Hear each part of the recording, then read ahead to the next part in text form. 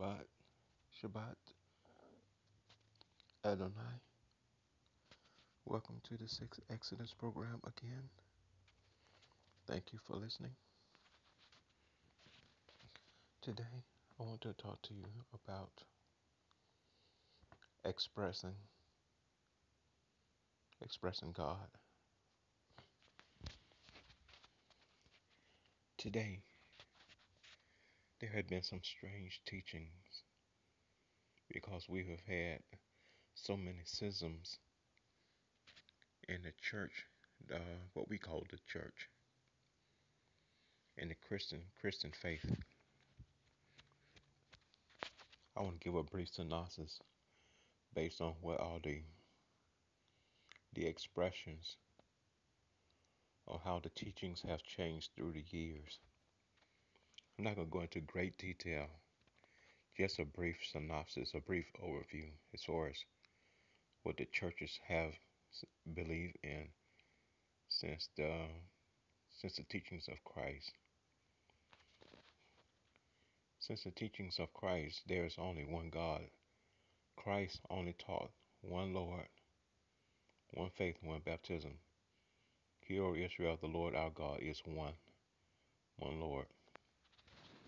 Now, after the Christ ascended and went back to the heavens, and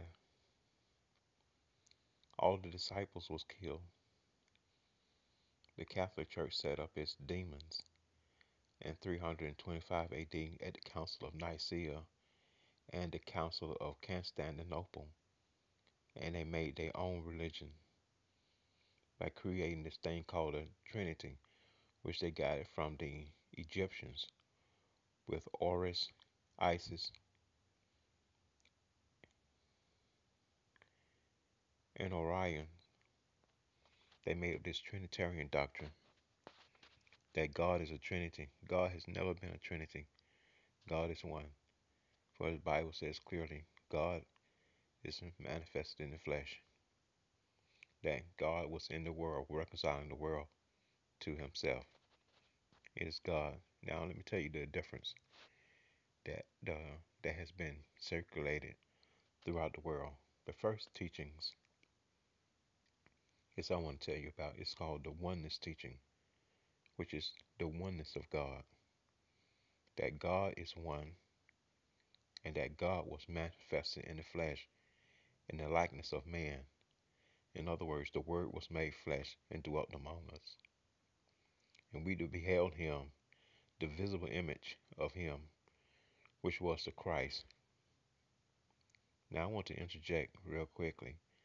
Now this is the year 2015 in the seventh year reign of the president called President Obama in the 12th month. We know today that the image, which is called the image of the beast, which is called Jesus, is not a person. It's just an image. It's the image of the beast, which is called Jesus, because Jesus is not a person. The Christ was a person, but the image is a painting of a man. It's an image that was made with a man's hand, and people call upon that image, and the Catholic Church has caused them to worship these idols. So this is the image, which is called the Son. Let me tell you, when you create these images, you go into idolatry because you don't believe that God is one. You are robbed when you don't believe that God is one. It has been strategically planned that you should not believe in one God, because you take away the belief in one God and you take away and you say, well, God sent his son. Oh, brother, come on. No, God is the Son. God is all. He is all in all. So there's one. It was He is our Redeemer. He is our Savior. He is the only one that has done this. Not God sent someone. It was God who was manifested in the flesh. As it is written, great is the mystery of godliness. for God was manifested in the flesh. Now, no one can take a picture of God or draw a picture of the Most High. No one, not even his son. No one. No one has a picture of the Most High. No one has a picture of Christ.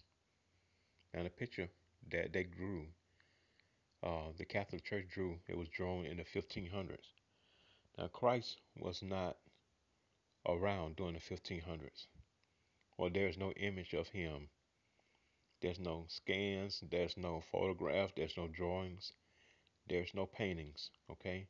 So you know that you're worshiping the image of the beast. That thing that is called Jesus is a name that the Catholic Church have infiltrated into the church and have you calling upon these demons. That thing that you're calling upon is a demon, and God is going to judge you tremendously.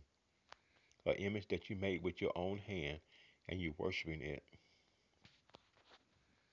Okay, you're singing praises to it. You're crying to it. You made it with your own hands, and God is going to judge you for it. Now, what they tell you is the Trinity is three separate deities: Father, Son, and Holy Ghost. They tell you that there are three people, three distinct personalities in heaven. That's what they teach the Trinity is. And many people believe this. They believe that there's a Father, there's a Son, and there's a Holy Ghost. The way they have written the Bible and they have interpreted, they want you to believe that there are three persons in heaven. But my Bible says there's only one God. Now that is the Trinitarian doctrine. Trinitarian doctrine was made up by the Catholic Church by a man named Tertullian in the Council of Nicaea 325 AD. Now, the second teachings that is in the Catholic Church or in Christendom is what people believe in. It's called a triune Godhead. And I'll try to explain it to you in different ways so you can see it. For example, water. Water can take on different attributes. It can be a solid, and a solid becomes ice. It can become a vapor, a steam, and then it can be liquid, which is water. Okay, so that's a trinity. Or just like a light can give off heat, it can give off light, and it can give off energy. That too is a trinity. Now, I want to tell you that this is it's called a triune Godhead. They call it a three in one, which the devil has gotten smart kind of. He wants you to still believe that there's a threesome in God. You cannot put a number on God or put God in a box based on what you understand or what you think you understand. God cannot be measured and he cannot be counted and he cannot be duplicated. God is too vast. He is too intelligent for you to try to count God. He is too deep. God is one. He can manifest himself in many ways. You know he did. Now, I want to say this to you.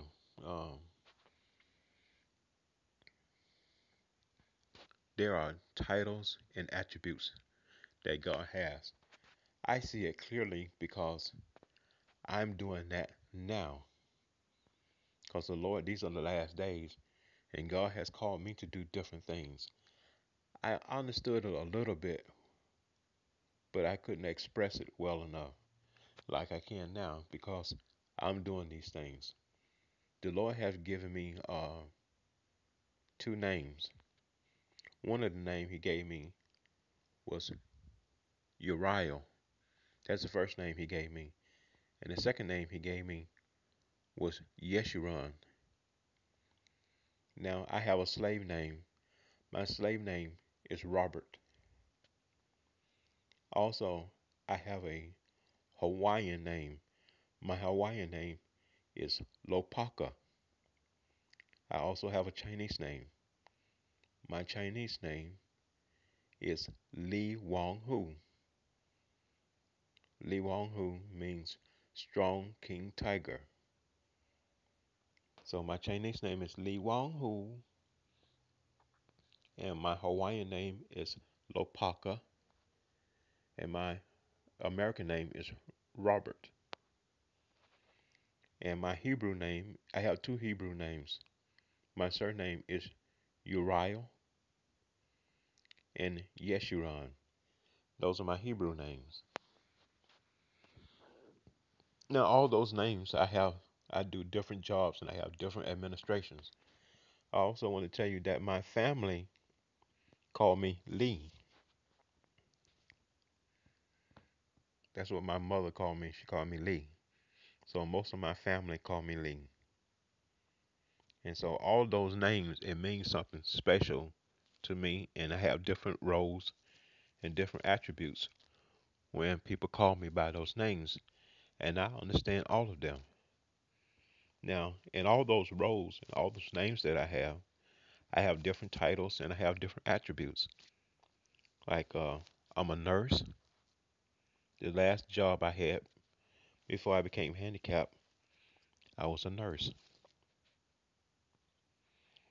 And um, after I was a nurse, I was a supervisor, and I had worked supervisor in four departments.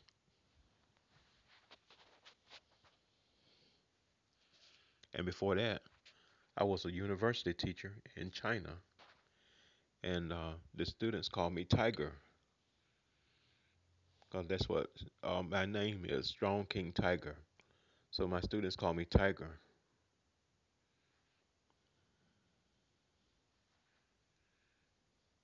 My students say Tiger,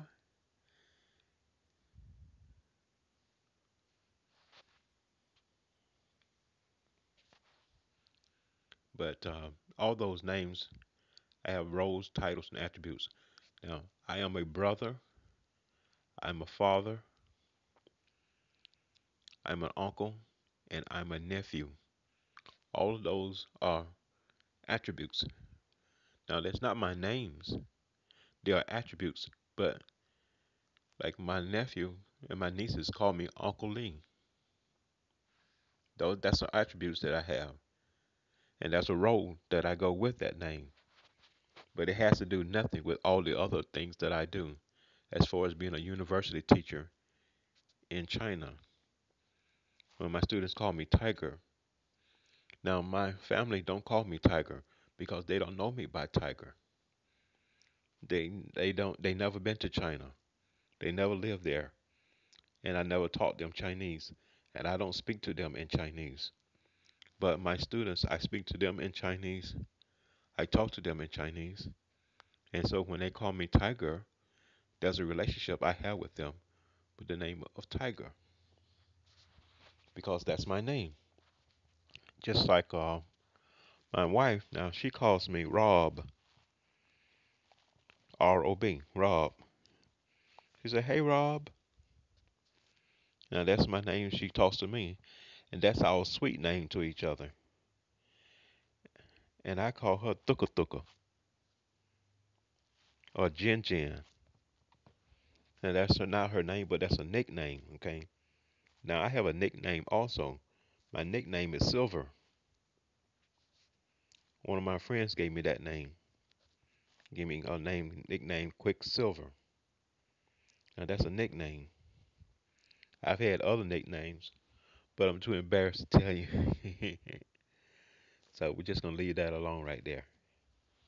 But I want you to understand the complexity about our God. Now I'm gonna go into a little bit more detail in expressing God. Now, in his roles in the Old Testament, he had different manifestations to the prophets of old.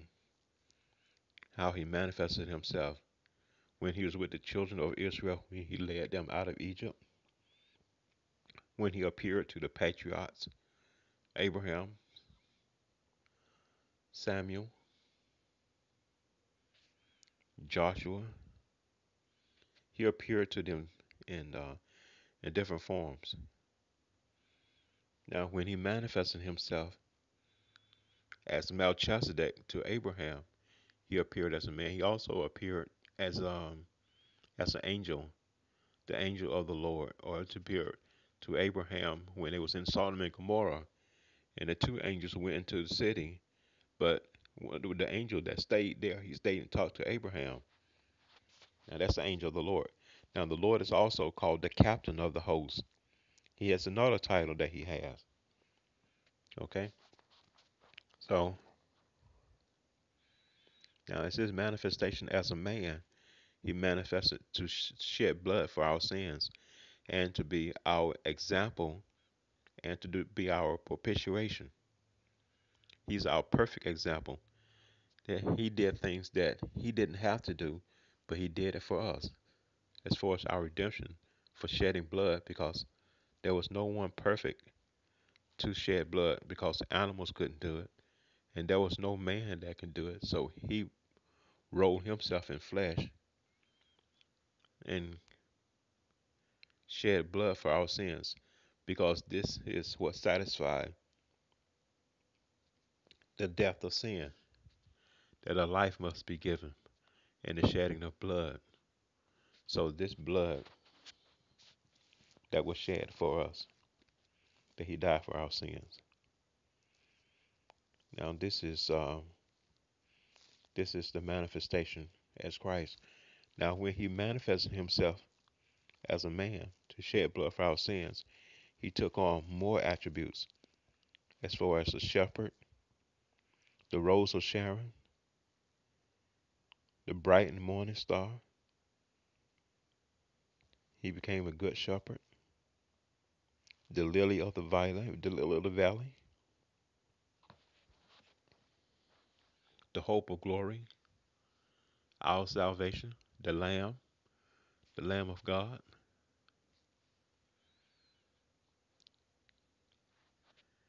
In fact, all the prophets they saw it, and Abraham said that the Lord will prepare a ram. When he told Isaac, he said the Lord will prepare a sacrifice. He's our perfect sacrifice. He's our high priest, our advocate, because he intercedes before us. Now, there's not a throne in heaven that he intercedes for someone else because God is God. He knows everything. And when the Lord was in the flesh, he prayed. There was no need for him to pray because you pray because of sin. You pray because you confess. God Almighty don't need to confess. So he was teaching us how to pray. He came to earth to dwell with us so he could be acquainted with our grief. He was smitten, but it was he that was God who you pierced. It was not his son, it was him. It was him who you pierced. He only taught us how to pray. As baptism, the same. He didn't need to be baptized because there was no sin in him. There was no gall found in his mouth. So there was no need for him to be baptized. Are you listening to me? So he was baptized for us to be our example. Now I want to tell you something that you can say, oh, wow, I didn't think about that. Well, the firstborn of the brethren is, he's not the firstborn of the brethren because God is already eternal. He cannot be the firstborn of the brethren because he is already eternal. He came from heaven. He is already eternal. He cannot put on immortality. He is already immortal. He became flesh. He put on mortality to die for our sins because he is already immortality.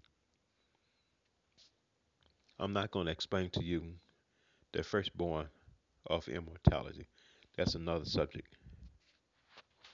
But I want you to understand who God is and how the devil has taken you away from understanding what the Most High, the God of the universe, has done for you, and that it was you who pierced him.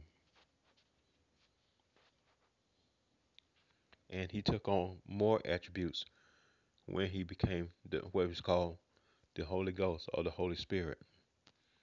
Now, the Holy Ghost and the Holy Spirit uh, takes on some of the same roles as the Father.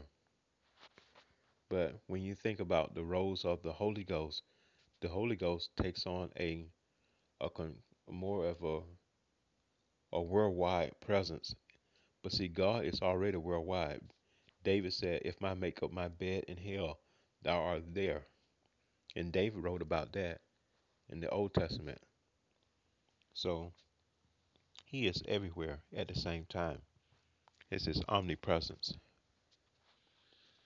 So when he put on flesh, he put on presence that he can dwell with us so we can behold him, so that he tempted himself. He rolled himself in flesh so we can behold him. But as God Almighty, his glory and his brilliance is too much. We cannot stand in his presence. We could not look upon him. So he rolled himself in flesh so that he can we can be able to look upon him, see him, feel him, and touch him. That's why the woman with the issue of blood was able to touch him. But when you look at the Bible and when the angels expresses him from the book of Enoch and even in the book of Revelation, it says how his throne looks and how no eye can behold him. When God is he's in all his glory, no one can look upon him and live. So he tempted himself, rolled himself in flesh, that he can shed blood for us, that he can dwell among us. This is how important it is, the role that God did for our salvation when he died for us, for our sins, past, present, and future. But you, wholehearted, you went and made yourself an image with your own hand and you bow down and you worship it instead of worshiping the Most High, the God of the universe, the Most High who created all life. You went and made yourself your own God. Oh, the crime that you have committed. Oh, dear one, do you know what you have done? You made a God in your likeness that you love more than the Most High. You made you a white-faced God because you did not appreciate the God of the universe. So you made your God yourself with blue eyes and blonde hair, the one that you love, and you call him Jesus. So you made your own God because the God of the universe, you do not want to worship him in spirit and in truth. So you make your own God with your own hands. Dear one, do you know what you have done? God will not hold you guiltless for this. You need to repent and become godly sorrow.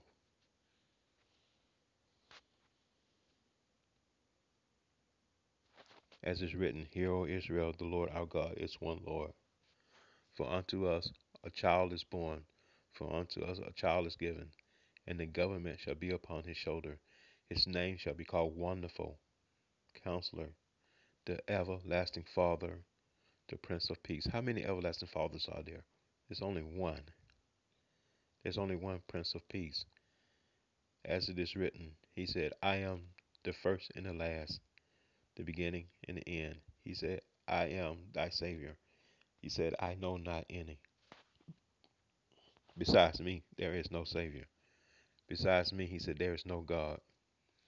It was God, I tell you, it was God who was manifested in the flesh. He appeared as a man, and we did not accept him. In fact, we pierced him, our only Savior. We pierced him. It's not the Son. It was not God who sent someone to be born. God did not cause a conception to happen in a woman's womb. We thinking so carnal. Oh boy, I tell you. It was God who sat down in a woman of a womb, and he was born of a woman. And it was God who did all these things simultaneously. He created the whole earth, the world, and came and sat in a woman's womb to be born for our sins.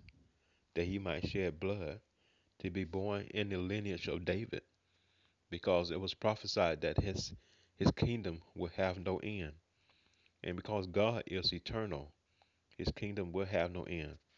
But to fulfill prophecy is not the prophecy of uh, of Genesis 3:15. That is another prophecy that has to be done through a man, because God is a spirit. And so the prophecy cannot be filled because someone with a physical body had to keep the laws from the beginning of time until the end of time. A descendant of Abraham had to keep the law from every generation, from the six, from every sixth civilization that was spoken of in the book of Daniel. Someone in the family of Abraham had to keep the law. Now I'm the last one until Shiloh comes to keep the law of God. This is the prophecy that no one knows about. The Catholic Church, either they don't know or they have hidden it. But I don't know about what the Catholic Church knows. They have changed so many things in the Bible. But I know this is that God is one. I know that God is all in us all and through us all, and that He's coming back to redeem the nation of Israel and to fulfill the promises of our forefathers. This I know, and it will happen very soon. And He will deal with those who worship idols. He said, I will not give my glory to another, not to graven images. And dear one, you have worship. The Bible says that God desires such ones. As He talked to His disciples, He said, you see those stones there? Now, today they call it the Western Wall or the Weeping Wall. He said, notice no stone will be left upon another.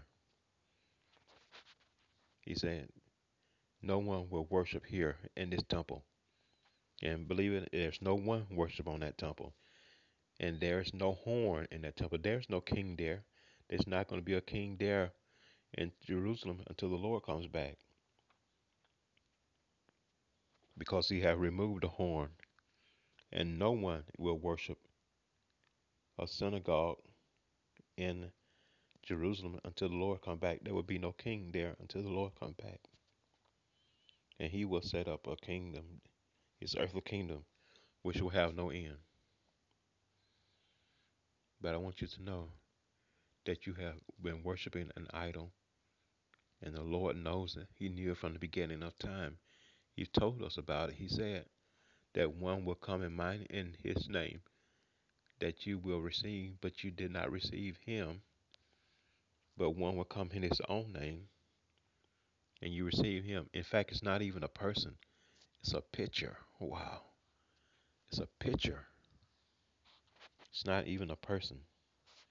But you need to repent, or things are going to get worse when the Lord comes back, because He's going to let a fierce demon come in here, and you're going to be tried to know the truth, whether you're going to accept God and worship Him, or you're going to continue to worship this idol that you're so in love with right now, that you will either try to kill me or cut my neck off if you knew that I spoke against your sweet Jesus that you love so much, that you're worshiping your idols so dearly that you don't want to let your idols go.